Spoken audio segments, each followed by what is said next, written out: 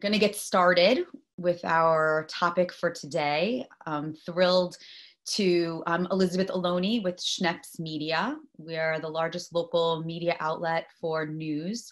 We publish over 70 newspapers, magazines, and websites throughout Queens, Brooklyn, Westchester, Long Island, Manhattan, the Bronx, and are thrilled to do so. We provide print, digital, email marketing, social media marketing, webinars, and beyond. And we're thrilled to be here with ListNet to sponsor this Tech Talk this morning. And I'm going to hand it over to Paul Trapani in a few minutes. I just wanted to inform you about our illustrious group of individuals who are going to be presenting to you today. First of all, we have Tyler Rowe. He is the CEO of eGifter. After co-founding and growing Envision.com Inc., one of the first and most innovative managed service providers in the country, Tyler and team successfully sold the fast-growing venture-backed company in 2007. The company was a pioneer in what has today become the omnipresent cloud service business. Tyler and the team went on to found eGifter, which provides innovative e-gift cards and digital gifting solutions. In his role as CEO of eGifter, Tyler has resumed his hands-on leadership style of orchestrating idea flow into actionable plans. Our other illustrious guest is Michael Ohayon. He's the COO of Webair, and Michael is the COO of Webair. He is New York's leading managed cloud and IT infrastructure solutions provider. Michael has over a decade of experience as a leader in the field of information technology. Overseeing all operations within the company, Michael excels at creating and cultivating high-performance teams. He intuitively sees opportunities that wind through an organization and brings them together in a coherent whole. As the Chief Operating Officer, Michael has been integral to the growth of the company, forging a unique path and inspiring change to develop action across all departments of the organization. With exceptional proficiency in decision-making, developing strategic initiatives, and establishing governance boundaries, all processes and procedures throughout the organization have been streamlined under Michael's leadership. And last, but certainly not least, is our wonderful moderator. Paul Trapani is an entrepreneur and consultant experienced in executive management, software design and development, business operations, and technology planning and strategy. He is the president of Long Island Software and Technology Network, ListNet, and runs software consulting company PJT Consulting. ListNet serves as a chamber of commerce for the tech industry on Long Island and works to create a strong technology ecosystem for all companies on Long Island. PJT Consulting helps clients translate business requirements into software. Paul holds bachelor degrees from SUNY Geneseo, is that how we say it? And master's in computer science from Hofstra University. He enjoys food and cooking in his free time and helped to create the app Eat Everywhere. So I welcome you, gentlemen. Obviously, we have a group of individuals who are very knowledgeable and are going to bring forth a wonderful conversation. I'm going to hand it off to Paul to moderate. And thank you so much for being here. Thank you, Elizabeth, for hosting and for kicking this off. Very glad to be here. Very excited to see that there's a good turnout. I thought this was a good group because eGifter and Webair are two Long Island-based companies, but they also operate nationally and even beyond. And they're very active in the local community, but also active with national and international presence as well. So I thought it would be interesting to see how they're doing and how they're handling the current situation. So I'm going to start with a few questions for each, and we'll alternate back and forth between Tyler and Michael. Tyler, Michael, welcome. Tyler, I'll start with you. How is your team handling working remotely? Take mute off. Tyler, you're on mute. That's a rookie mistake. Okay. Well, hello, everyone. Hello, and thank you, Elizabeth and Paul. Good morning, and hello, Michael, and everyone on the call.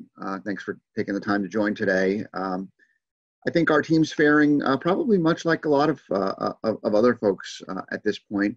The initial reaction, I think, was we were a little concerned, could we be efficient? How was this going to work? We're a pretty technically savvy group. So, dealing with the, with having the collaborative, working with collaborative tools, we were already doing quite a bit of that. We use things like Slack on a day-to-day basis, and, jumping into a Microsoft Teams meeting or a Google Hangout, which was a pretty common thing for us. But we, it seemed that we got very quickly into a groove, and it actually, looking back now over the past 2 months, it's pretty clear that our productivity is actually up, which is odd. I'm not sure if it's a phenomenon that will last through the good weather coming. I think that right now, during these couple of months, I do believe that there was a general sense among our team that they were happy to be employed in the type of a business that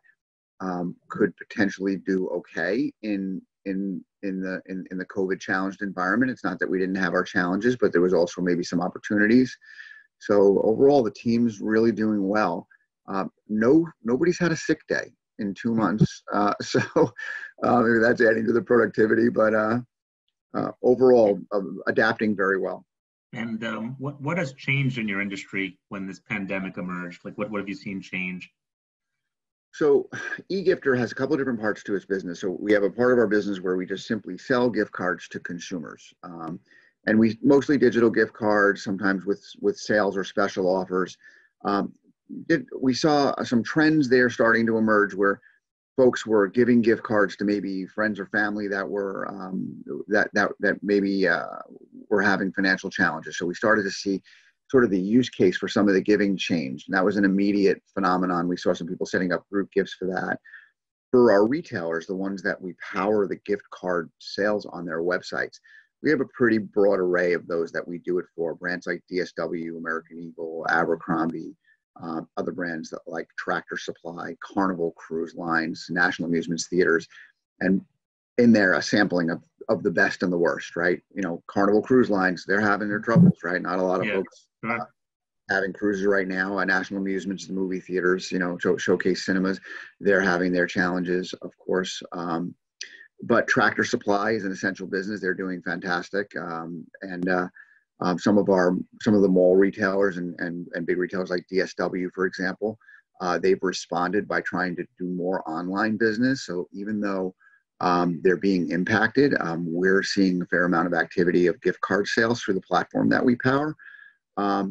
So there's been positive and negative impacts. But then we have a part of our business where we sell gift cards for incentive and reward use cases, meaning that they could be purchased in bulk by businesses. Sometimes they give them to employees. They maybe connect to us via API and give them out as game rewards. We're getting a lot of not-for-profits and other types of organizations charted with, trying to maybe distribute funds using gift cards as a mechanism to get funds out to some folks who maybe some of the unbanked who aren't benefiting from, don't have a mechanism to benefit from the stimulus because they don't have a bank account or maybe they don't work completely on the books. And gift cards has become a tool for that. So that's where some of the opportunity emerged from. So it's been a mix. And as a company, we've had to sort of pivot into that. And that's what we did. We looked at it and we said, thankfully, we're not in a business that, was completely devastated by the current situation. Right. So we just started to market into some of the opportunities we saw emerging. That's great. I'm going to switch over to Michael. We'll come back to you, Tyler. Michael, obviously Webair has clients all over and does many different services for them. How has Webair helped clients navigate some of the new normals brought on by COVID-19? Yeah, it's definitely been very interesting. We've had a lot of customers that had this ideology that they were set up to work remotely, but then unfortunately, when it comes down to it, they weren't really prepared. And a lot of it came around the inability to access systems and servers because maybe there wasn't enough bandwidth allocated to their systems, or maybe they just didn't have the proper DR strategy in place. So fortunately for us, having a team that is very agile, there's multiple customers we were able to get up and running, be prepared to work remotely. And then outside of that, we've actually seen some really great growth in our virtual desktop infrastructure product, which essentially allows people to, from any device, whether it be an iPad, a laptop, a desktop computer, doesn't matter really where you're accessing it from, allows you to, in a way, access your basically your desktop that you're used to, no matter what device you're on. Just to put that in kind of easier terms. And we've seen great growth in that product. We've actually signed up some credit unions and other financial institutions that were just not prepared for their staff to not work in an office space. So it's been really great. We've seen some excellent growth in that category.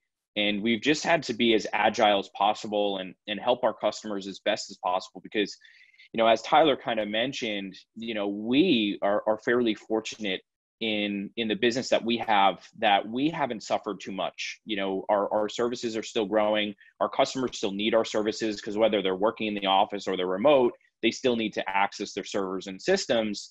However, some of our customers that have those platforms aren't able to actually work remote. It's just their business. Maybe they're manufacturing, maybe they're, just some type of operation that cannot work remotely. So we've had to be as agile as possible, help our customers both from an operation standpoint, a financial standpoint, and do really anything we can just to make this time a little bit easier for them.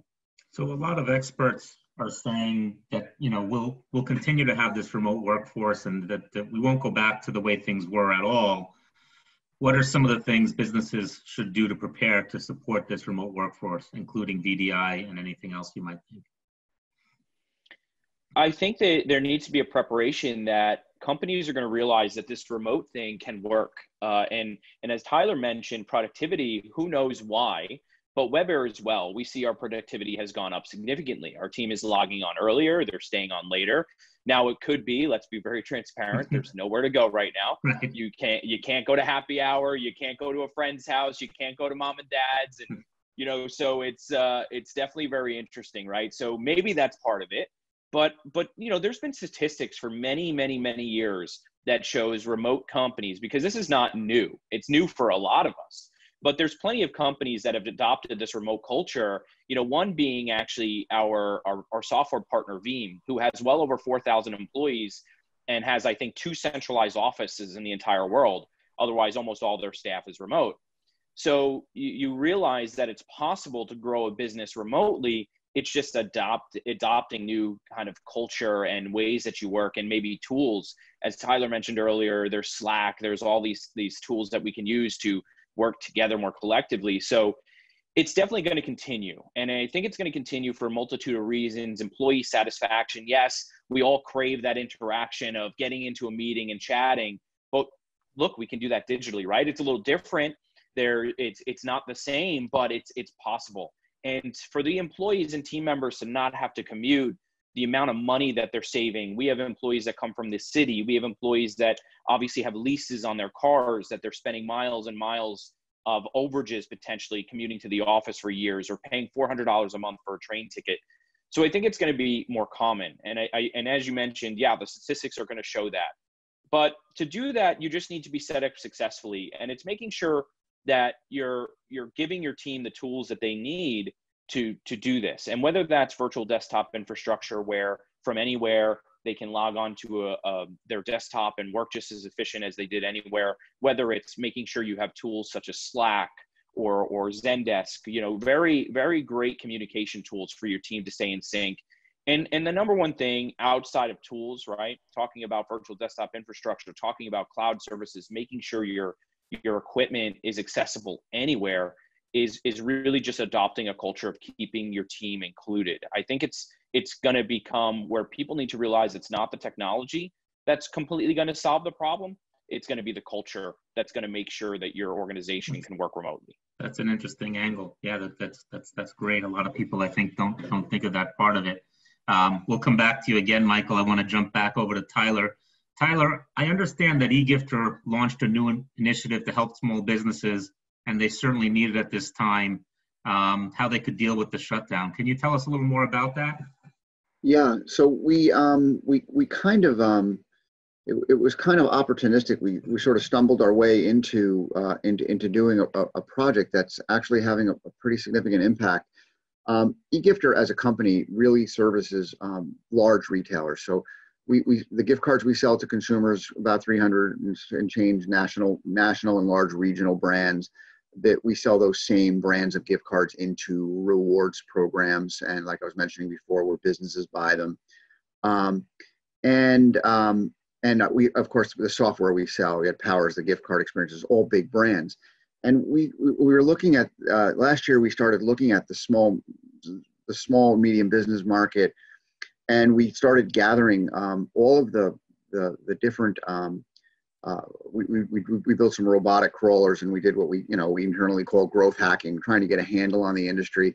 We gathered about 50,000 pages of gift cards just so we could see all the small businesses that had gift cards around the country, what platforms that they were using, what their user experiences looked like, who the players were. And at the end, we came to the conclusion that we weren't ready to start servicing the small and medium businesses directly. We've actually been working through gift card and payment processors that provide services to small businesses and powering it more at that level. So we don't really have a solution to help small businesses, but here we were sitting on this database. And when I say a database, it was a link directly to the gift card landing page for a bunch of small brands. So pick the name of a Prime Restaurant, but not Prime Restaurant's homepage, Prime Restaurant's gift card landing page. And that goes on and on. So we said, what can we do with this database? And we said, well, what if we just put up a free directory of gift cards? And we came up with this idea and this name, operationmainstreet.com. We put it together, and then the ideas just started triggering. It was like, well, what if we were to put together a way you could sort by state? And wait a minute, maybe you could sort by county. Clearly, you need to be able to search by zip code. So the next thing we knew, we had a directory for every state, county, town, zip code. We had a map overlay on the search. And then we were getting a lot of inquiries coming in from municipalities asking what we could do to help with gift cards. And we didn't have an answer. This is part of what drove it. We don't have a solution to help the businesses, but now we were able to say, you know what, we built you a page. Here you go. Shreveport, Louisiana. Here's a page that you can use. And you know what, while we're at it, we'll take the logo for Shreveport, we'll put it on the page for you. And then chambers of commerce started to come in. And the next thing you knew, we were doing it for chambers of commerce and municipalities all around the country. Suffolk County launched a program called Suffolk Forward, which is all about, so Steve Ballone drove this, all about what's the future going to look like. And it's a 5-part initiative to help businesses recover after the shutdowns. And our gift card page is one piece of this to help them survive during the shutdown and recover after the shutdown. So it's been happening. There's the Queen's Chamber of Commerce got very involved, and they've been promoting it in their area. And I guess we have about 100 or so that have, everything from states to counties to towns to chambers of commerce that are taking it on and promoting it. And we're thinking it's going to grow to thousands. The database has swelled to over 60,000 now. Companies. So they use your technology platform, but they could maintain and they could do the promotion. And they're not even using our platform. All we are is a free directory. Wow. Where we are linking through to their sites. We have no revenue model for it. It's really just, someday maybe we'll be able to service these businesses. Right now, it was a pet project that, again, we felt like because we had gone through that effort to gather those links, we said, how can we sit on this database of links? It was like our own little secret database that we were going to use to figure out the industry and make some moves to go down market. That's fantastic that you guys are doing that. Yeah. And the man hours wasn't bad, Paul. I mean, it's great when you can find a balance between being able to do something good.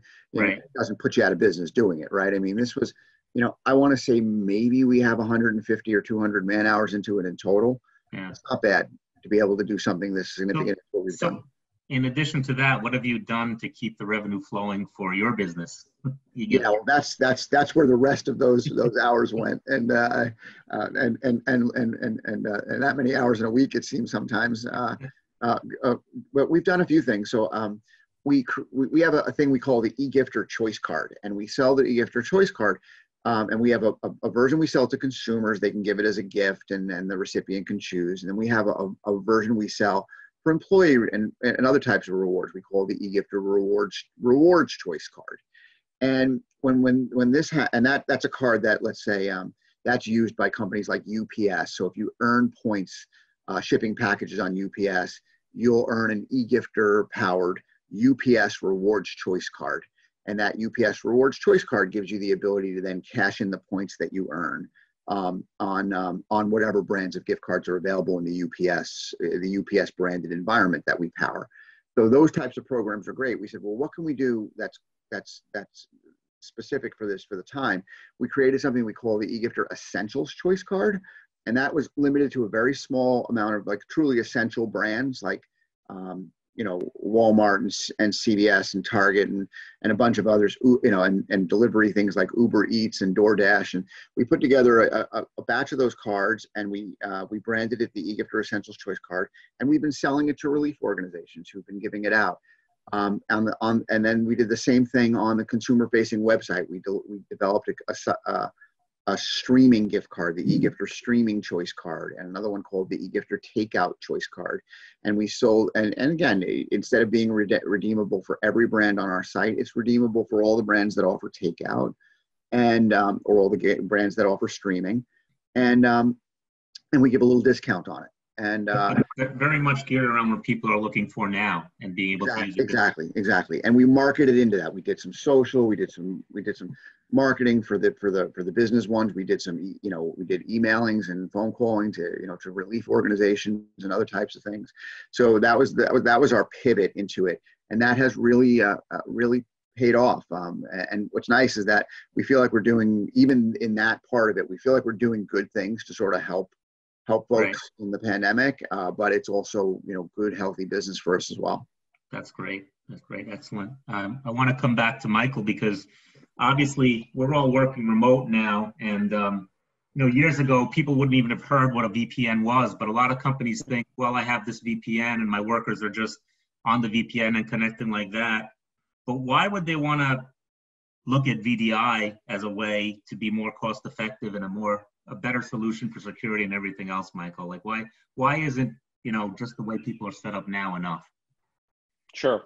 So VDI really gives you the opportunity to kind of centralize your desktop management.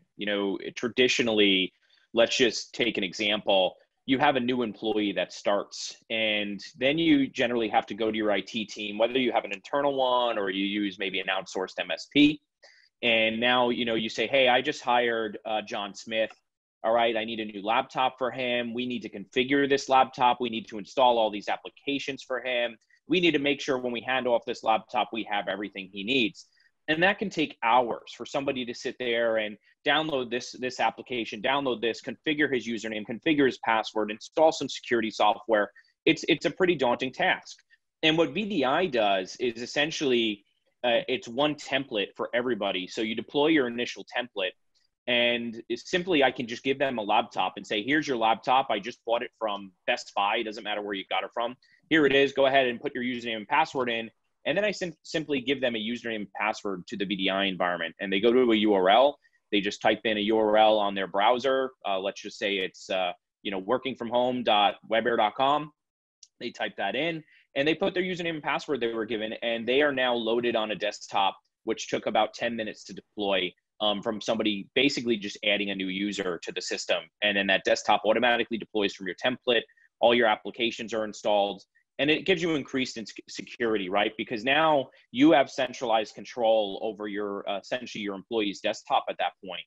And whenever there's a patch, or you need to update Windows, or you need to add a new application, you essentially add it to the master image, and that will push out to every single employee. And now when you start using Slack for your organization, let's say, or some type of communication tool, you simply add that to the master image, and we click a few buttons, and now all of your employees have that application the next time they log in. So from a manageability standpoint, from a security standpoint, it gives you more centralized control.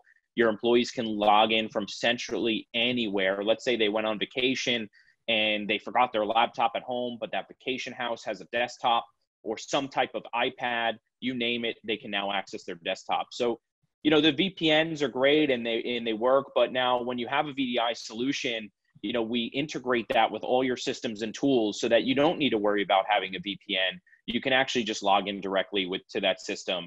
And there's obviously a lot of nuances we can get into. You don't have to worry if the person has the wrong version of Windows and the software doesn't run, and how do they install all this stuff, and then all stuff that just takes time and effort to get going. You know? That's exactly what it is. It really can reduce. We actually just did a VDI webinar yesterday. The statistics show that you can improve your productivity from a deployment standpoint by over 50%. So for your team to get a new device or laptop, and just think about, you know, laptops fail or computers fail. So imagine if your employee calls you up and just says, hey, you know, my computer's not working anymore. It won't turn on. You know, if you have an arsenal of laptops, you can simply just turn around and say, here, not a problem, John. Let me give you a new laptop, and John's ready to go, and you don't need to worry about redeploying an entire desktop again. Excellent. Now, what about, why would someone want to use a VDI provider like Webair rather than trying to do this themselves? So, few reasons. It's not easy and it's not cheap to do it on your own. You know, if you were to do it on your own, you have to supply a significant amount of hardware, everything from potentially switches to servers to storage servers, you name it. There's a lot that goes into it. And it's not a very simple thing to set up. It's as ideal as it would be to be able to just click a button and deploy all of this. There's so much more that goes into it. It's the connectivity between your current systems and your now VDI infrastructure. It's the installing and configuring the software best that's going to work for your team. There's just a lot of overhead that goes with it that it will generally probably end up costing you a lot more to do it yourself than to do it with a provider who's going to put it in a redundant data center, such as one of our 8 locations globally, somebody who's going to be able to watch it 24/7, monitor it 24/7. When you have a slowness issue, you have a problem, you call the provider. It's just a much easier thing to do than to try to do this on your own. I can assure you, in the grand scheme of things, it will become a much more expensive project if you do it on your own and not through a provider. One thing that I've had a few conversations with people about it, and I think they neglect to realize the licensing, not just paying for the Windows licensing and software licensing, but how are you managing that and being sure you're in compliance. And if you're not, you could get hit with a pretty hefty bill from Microsoft or someone else. So I guess through you guys, you help them manage all that. Yeah. We take care of all of it. We take care of the management, the licensing, the monitoring. It's one bill, one person to call, and we take care of all of that. You know, and also being a service provider, truth be told, we buy in bulk. So we generally get better rates than somebody that can go direct to a VMware or a Microsoft or whoever that might be, because we're part of certain programs that we can generally provide a benefit for. So when you go direct to these companies, such as the Microsofts or VMware, they're actually going to probably charge you a lot more than we're going to end up charging you in the grand scheme of things. Right.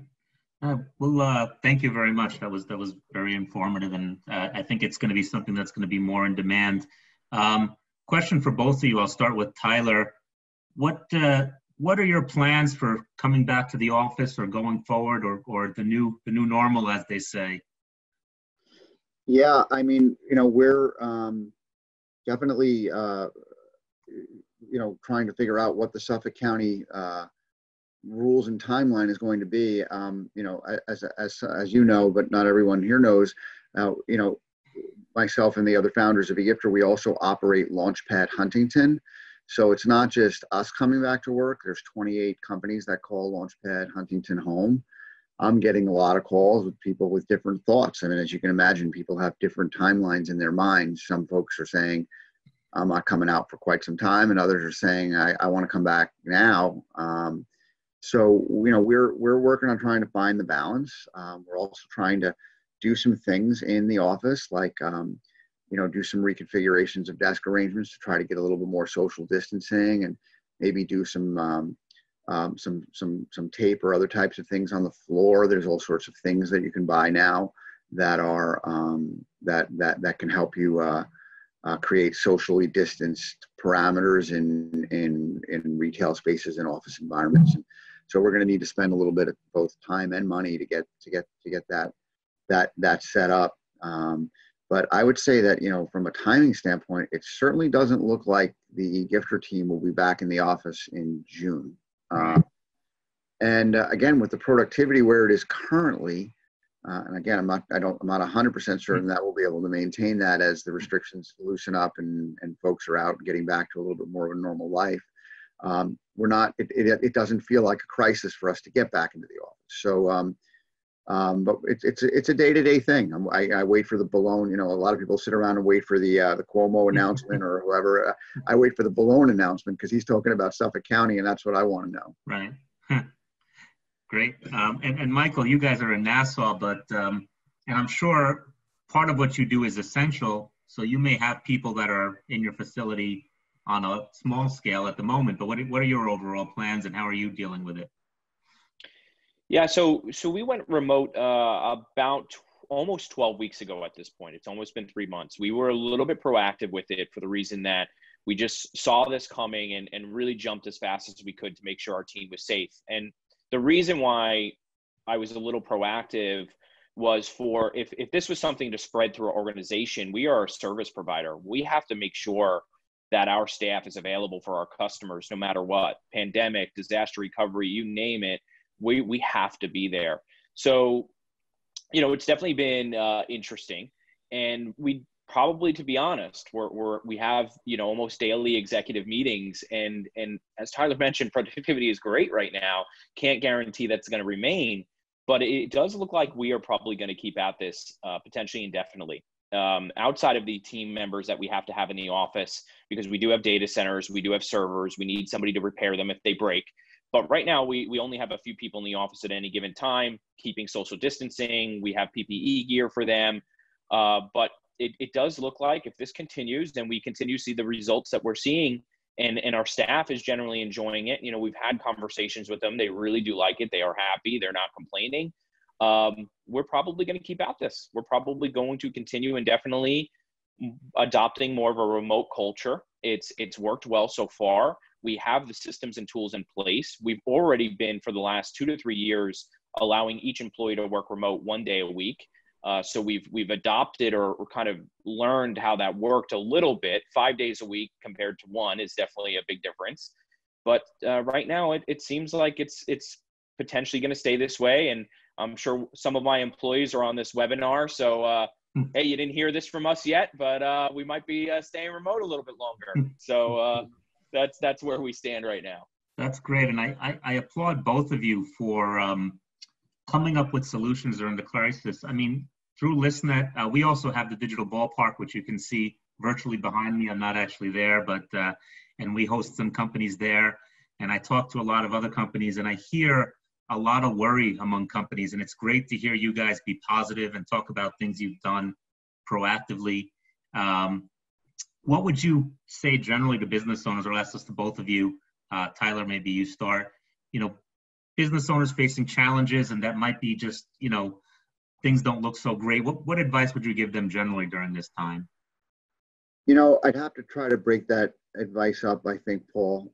You know, there are some business owners that their conditions are so dire Right. in the pandemic and with the shutdowns that I'm not sure that my personal experiences qualify me to give them any meaningful advice other than, as entrepreneurs, you've got to think on your feet, and you've got to try to remain positive. You know, if you've got optimism is what made you an entrepreneur in the first place, and kind of go back to that and try to find a way to do what you can to get through this. Clearly, it's hard to pivot some business models. And for anybody else who's got a business model that's been impacted, but yet they're still kind of functioning, my suggestion would be to be nimble. I see TV ads already for printers, instead, selling the types of things I was talking about, signage and other kinds of things for stores and restaurants, trying to create new boundaries for social distancing. So there's a printer saying, all right, maybe I'm printing less, menus this month, but maybe I can print something else instead.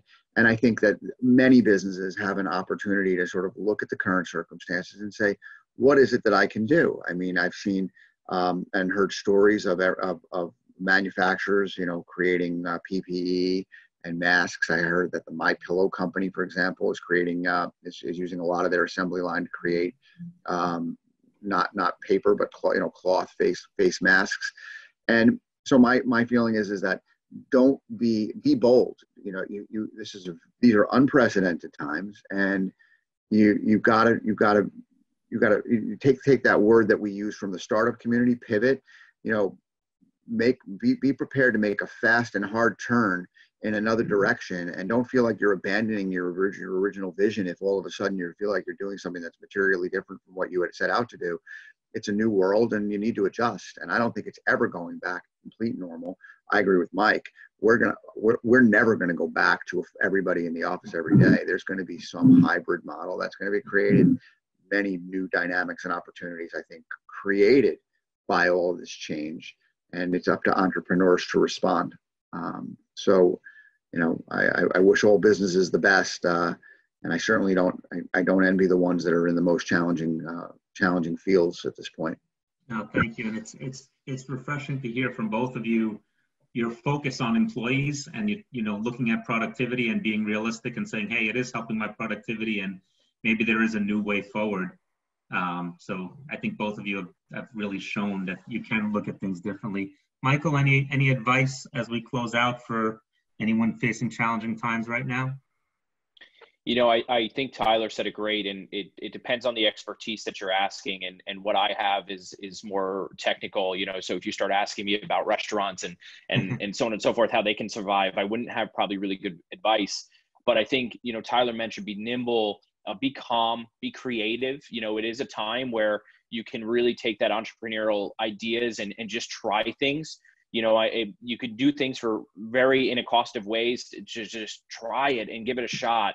You see all these restaurants, they're not allowed to have people come in, but what they've done is they've now obviously done delivery through the Uber Eats and the DoorDash, but even Restaurants by Me are doing these really creative virtual happy hours where they're actually having people come drop off food and drinks to you on a Saturday, or virtual bar crawls. And, who would have thought to ever do that? And now, what's really cool to think about is these are things that people would probably do before the pandemic, but they never really existed, right? You have kids, you have family, you can't leave your house on a Saturday, but it doesn't mean mom and dad don't want to have a few drinks by the pool or just enjoy a Saturday afternoon with the kids, but you can't leave.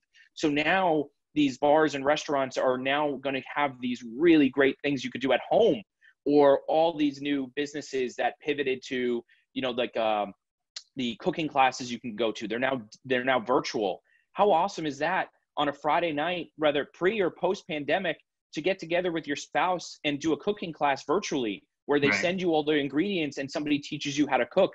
We didn't do these things beforehand, and now it's forcing us to do it. But now we can all turn around and say, wow, pandemic or not, I would do that on a Friday night. My kids are sleeping. I can't do anything, right? So it's really interesting how companies are coming up with very creative new ways to sell. We're all obviously, unfortunately, experiencing, very crazy and scary time. Our unemployment rates are through the roof, unfortunately, but, hopefully we'll get back to some normalcy, and companies coming up with very creative ways to pivot their businesses and sell something new has been really interesting. And that's the advice I would give to everybody, is just try your best to come up with some creative ways to do something else than what you've been used to. I like the idea. The focus on these new businesses and new ideas may hopefully create some more employment opportunities and other things there. Yep, exactly. I agree.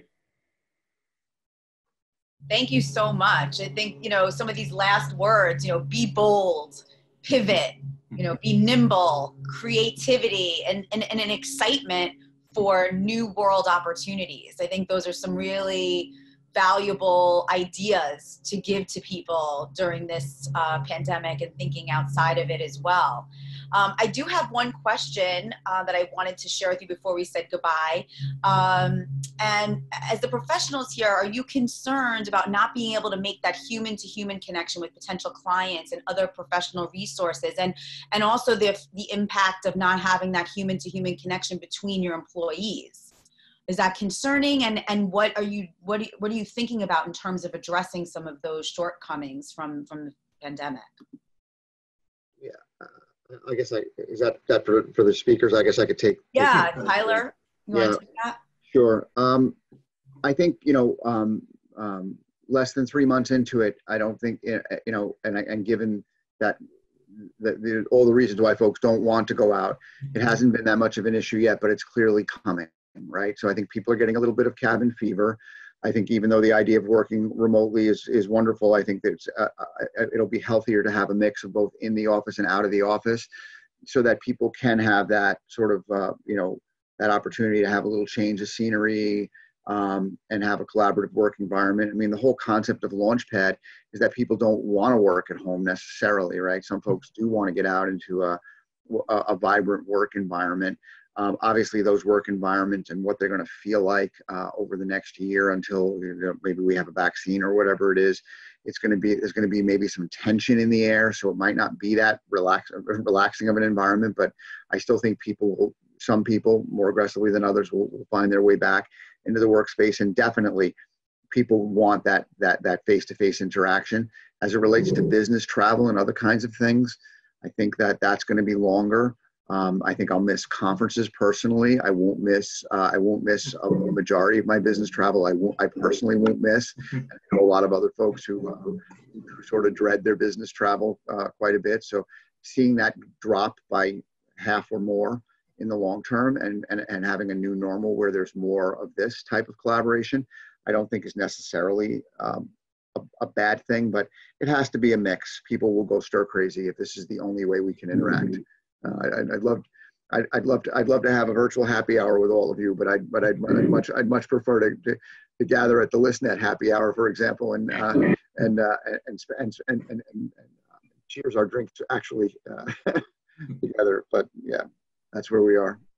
That's a really good point. I'm sure a lot of people won't miss waiting online and security on the airlines, but with that, there's certainly the missing of the human connection. What about you, Michael, about that question in terms of the human-to-human connection for your employees and clients alike?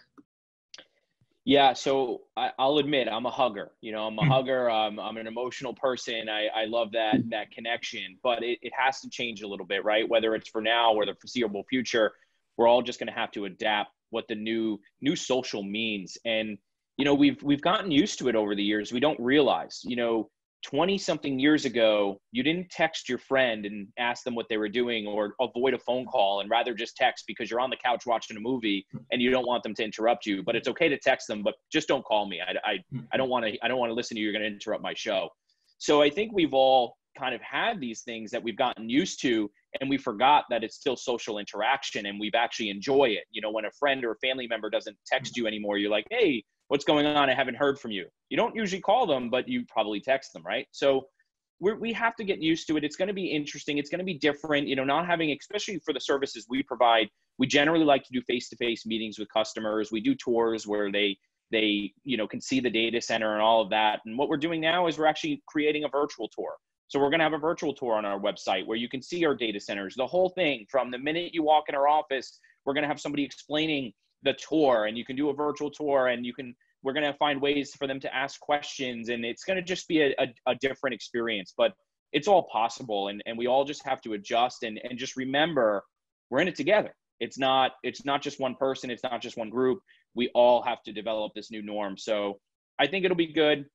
At the same rate, I think you just need to find ways to adapt to the new norm. The virtual happy hours aren't the best, but at the same rate, you find ways to make them fun and creative where you're still getting that interaction. In a couple of weeks, we're doing a virtual happy hour with a scavenger hunt for our whole staff. So we got to go around the house and find some things and bring it back. And whoever brings it back gets a point. You win prizes at the end. So you just got to find ways to just make it interesting and still just have fun and as best you can. Thank you for that. I think, it's a wonderful way to kind of bring this together and end and talking about that we are all in this together and we're all working together to make things happen during this very challenging time. And certainly hearing from the two of you about the incredible ways that you're turning really lemons into lemonade and help to create new ways for people to engage with your businesses and beyond. Are really, really fabulous to hear about. And it's been a very interesting time spending with you. I want to thank all of you for being here. I want to thank our wonderful attendees for being here. I hope this was valuable to you. We will be able to send a link to you. Many of you have asked that about being able to have a link of this, so we'll be happy to share that with you down the road. And please do reach out. We have websites that I shared of eGifter.com and Webair.com to learn more. And don't forget about ListNet, still an important organization to bring together, whether that's in person or virtually. And last but not least, thank you from Schneps Media. We're here to support local businesses and help promote you in unique ways during this very unique time and beyond. So again, thank you all for spending time with us today, and wish you all a very safe and healthy and happy day, week, and beyond. Thanks. Bye-bye. Thanks, Elizabeth. Thanks, everyone. Thanks, everybody. Have a good day.